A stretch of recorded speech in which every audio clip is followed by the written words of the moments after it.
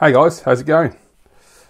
Right, welcome back to a new pickups video, and as you can see this one's going to be PlayStation related. So lately that's all I've been playing is just PS1. PlayStation's just become my retro system of choice, and since I got that new TV, the Panasonic, I've absolutely loved playing on the PlayStation. You know, I've got a nice big screen, picture quality is incredible, the sound quality from that. I said in the previous video it's got 20 watts a channel, I wasn't certain. I checked the manual because the manual came with it, which was great. And yeah, it has, it's got 20 watts a channel, which is really great for a TV. So yeah, very happy with that. TV's awesome, man. And PS1 is just fantastic for it. And I've just been really enjoying playing the system a lot lately. It's been like going back to when it came out. You know, when I got mine back in '97 and had all that great time playing all those amazing games. So that's all I've been doing really. I haven't been focusing on any other systems that are retro other than the PlayStation. So I've been picking up a few games and I thought, you know what, it's about time. Did a new video, showed you what I've been grabbing because there'll be more coming up. And really that's where I'm going to go at the moment. I was watching a great video the other day from Pete Dorr. And he was talking about collector burnout and how to try your best to avoid collector burnout. And he was giving tips. And one of the tips he gave was to basically concentrate, just choose one system that you really want to collect for that system for a year, and then see how you feel after that year. And I thought, you know what, that makes perfect sense. And the PlayStation is the system I'm enjoying the most at the moment.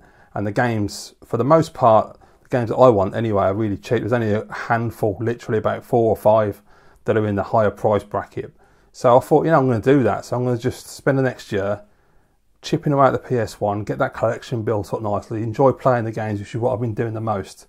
You know, as I've said since I got the PlayStation, I've been buying a game, playing it, buying a game, playing it, and it's been fantastic. So yeah, it's going really well, and that's the way I want to go. So any future pickups are going to be PlayStation related, and less, of course, I get more current gen. But then again, that's PlayStation, it's PS4. So yeah, there you go. I even dragged out the PS3 the other day. I dusted that bad boy off and started playing The Last of Us again, because everyone's playing Last of Us 2, and I can't afford that. So I thought, you know what, I'm going to play Last of Us, and I put it on. And man, that game is amazing. It really does hold up well. It looks beautiful on the PlayStation 3. I'm really surprised how good it looks. But yeah, I've been having a lot of fun with it. I sat there on, was it Friday, I think it was? And I must have played for about 4 or 5 hours straight. I just got totally sucked in. I couldn't put it down. I was just absolutely loving the story. So yeah, it's really good, and the action. And I don't know if it's because I've not played it for a while. I was worried that when I haven't played a game like that for a while, I was going to suck at the controls and I was going to get my ass handed to me loads. Didn't really. I got killed a few times by the clickers because that just happens. But generally, I did really well. And I didn't get stressed out by it, which is absolutely fantastic. It's supposed to change from modern games. I was quite calm and enjoyed it. Even the bloaters didn't annoy me. So yeah, very cool game. I'm still going to continue to finish that one, obviously. And then eventually I'll get number 2 and play through that. Got a lot of PS4 games I haven't played. So yeah, it's going to take a while. I'm hoping that with the PS5 around the corner, eventually the end of this year, PS4 games will start dropping in price. And I can start picking them up, which would be cool. Anyway, we're here for PS1, which is the most important thing, isn't it? So yeah, so the first game I got is an arcade classic, and that is, of course, Ridge Racer. It's the dual case one and all, very nice. I don't know if it's supposed to have a demo disc in the back. I don't think so, because it's actually blank, so I assume not. Unless there are some that do, some that don't, I don't know. Lovely condition. All these games are in really nice condition. I did really well. And I'm not paying over the odds either. I'm waiting.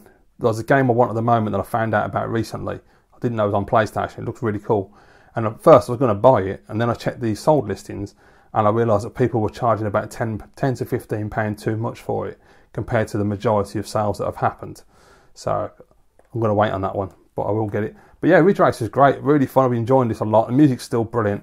I mean, the graphics, you know, they are what they are. But you know, I still think they look cool. I like all the colours and I like the skylines and everything.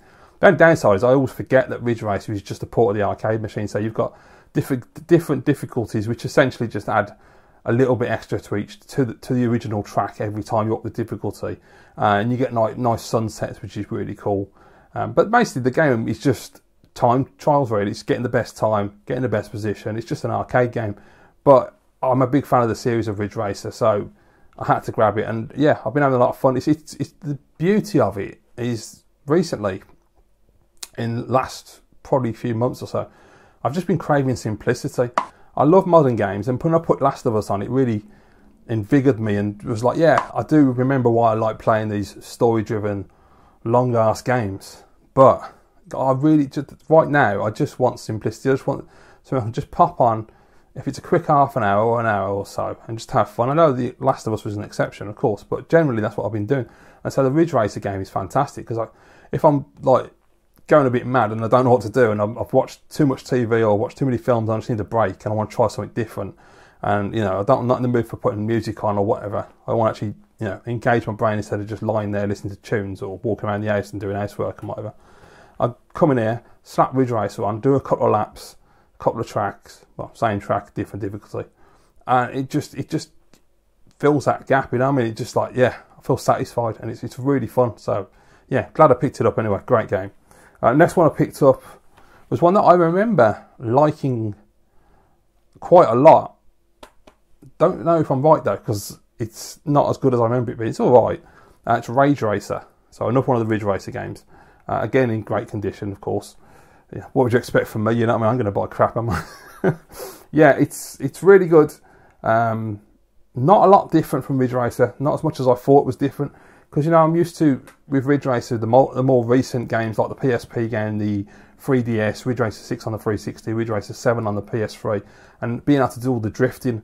And the drifting makes such a massive difference to the game.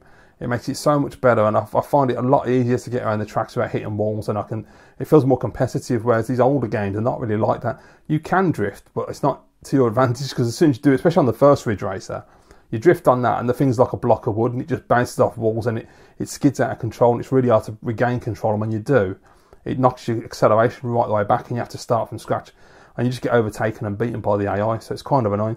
But Rage Racer it's just like a prettier version of Ridge Racer. I thought it was more in depth than it actually is, but it's still cool to have it. So I do want to get all the Ridge Racers again.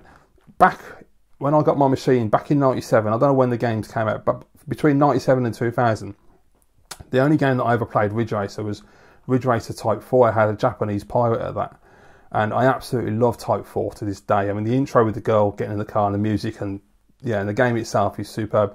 But it's been a long time since I played, so I can't remember if you can drift on that. I think you can, because it's based in Japan, so I assume you can. I'll find out when I pick it up anyway, because it's dirt cheap. Right, next one is a bit more gun-based.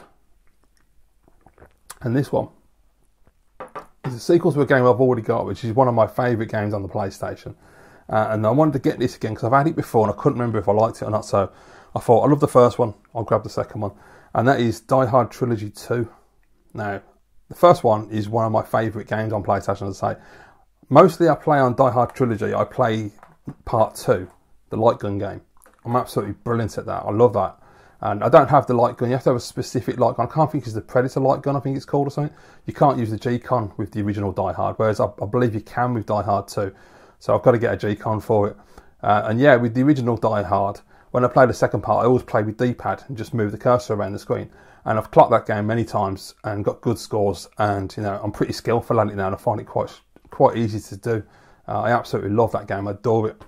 So I was looking forward to trying it on this one. Now, first of all, I played the third person mode, which is where, like in the first game, you're running around Nakatomi Plaza and you've got to get to the lift before the bomb goes off. This one seems a bit more story driven. They've got an actual FMV story, and you have to find like key cards and things to open doors and find your way around. The gunplay is more fun, the sound effects are cooler, the music's really good. It's pretty decent. I haven't played the third part, but I did play the second one because it's another light gun adventure. And it feels a lot like Area 51 to me in that kind of digitised sort of graphics. It isn't as cartoony as the original game was. It's really hard. Basically, because I haven't got a light gun, I have to use the D-pad, which I can't because it's too slow, it doesn't move the cursor quick enough. But you also, on this one, you have the analog option. So I thought, well, maybe that's better, the analog will be a bit smoother. But no, it's the opposite to the D-pad. Instead of being too slow, it's too quick.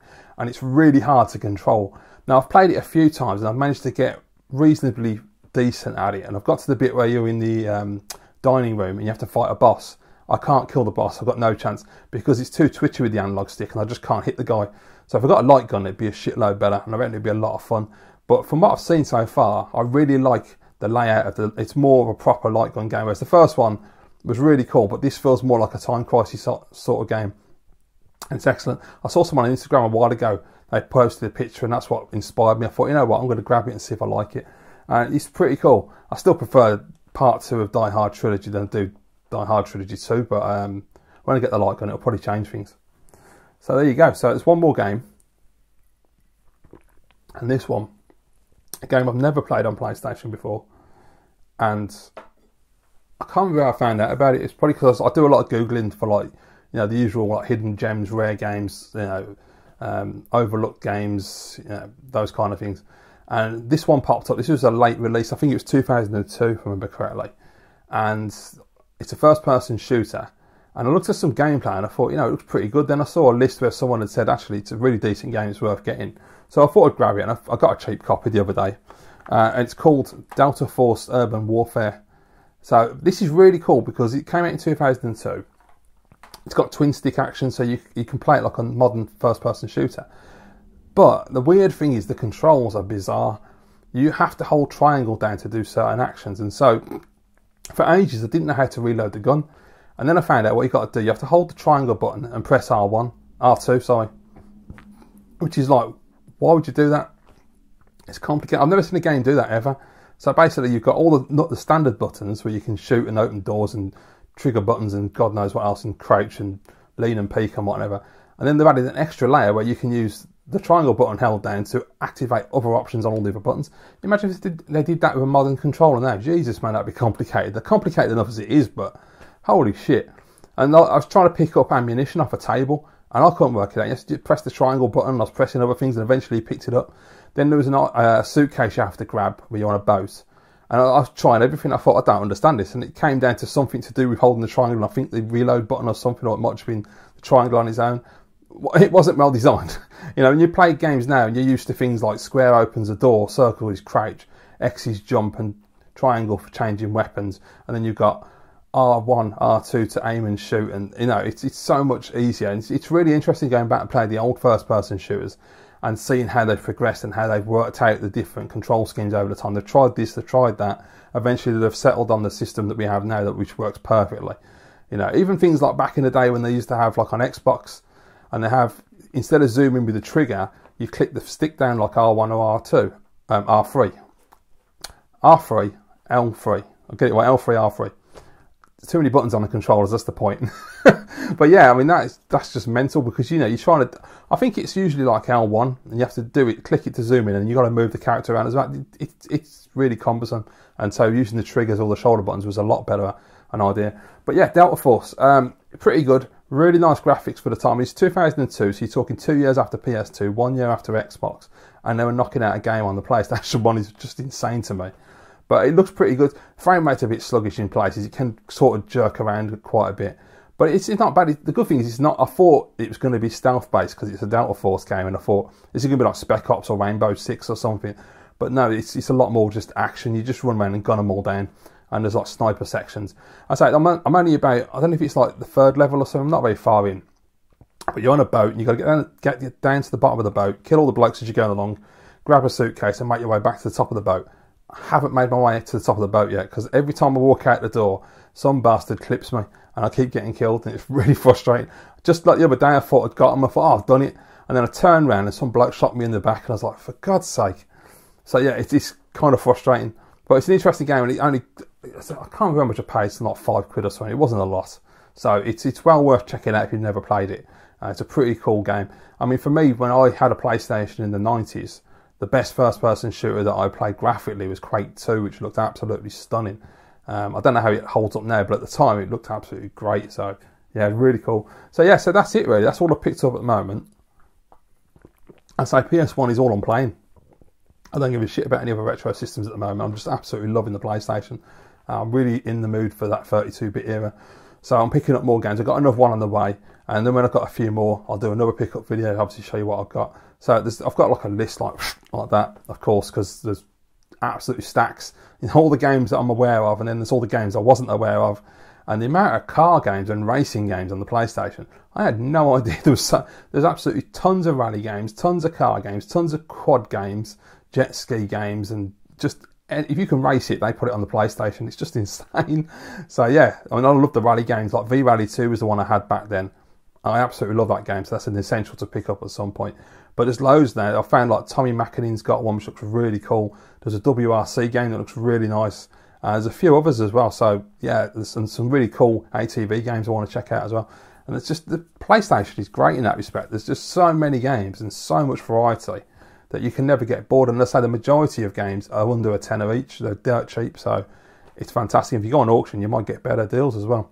So yeah, the ones I really want right now are Time Crisis and Time Crisis Project Titan. I would like them in the box with the gun, but they're far too expensive. And to be fair, I don't think they're worth it, because especially both of them have got crap cardboard for the box anyway. It's really weak, it damages easily. But the first Time Crisis in particular, I think the second one got a retail packaging for the game itself, whereas the original Time Crisis has got that really cheap case with a thick black bit on the spine and the cheap plastic that just shatters. I hate that, and it's got not for retail on the back, which sucks. So I'm probably just going to buy a loose gun with the adapter and then just get a retail copy of each game. I absolutely love those games. Time Crisis is a great arcade experience, but Project Titan, yeah, I believe it was, I assume anyway, it was specifically made for PlayStation to take advantage of the hardware, and it's really cool because it's a lot more to it than there is the first one. It's a great game. Yeah. Anyway, thank you for watching, guys. I hope you enjoyed it, and I'll do my best to make more videos soon. I don't want to keep leaving it long time between videos. Just coming up with the inspiration really is the main thing, but you know, we'll see what happens. It's been great seeing people come back as well, like my friend Jenny in America has just started making videos as well. So all the old guard are starting to come back and do videos, which is excellent. Right, I'm off. Thanks, guys. See you later.